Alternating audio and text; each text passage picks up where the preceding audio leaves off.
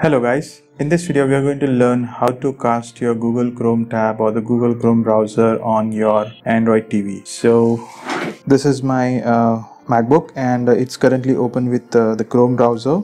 So in order to cast, what I can do is I can tap on this three dot options, and here I can go to save and share, and within the save and share I have this last option which says cast.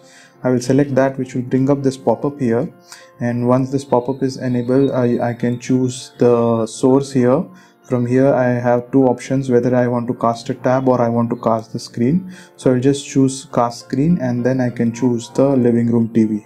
So once the TV is chosen, you can see Smart TV now being casted with my Chrome browser. Now, one of the benefit of cast screen is that even if you leave your Chrome browser, you would be still able to see your entire screen. So I can see my entire screen here. So if I want to stop the casting, what I can do is I can open the Chrome browser which is connected, and then I can tap on this cast icon here at the top right, and I can just select this stop option. Once I selected that, the casting will be stopped and I will be back in my Android TV. I hope this helps. Let me know if you guys have any questions. Cheers, have a great day.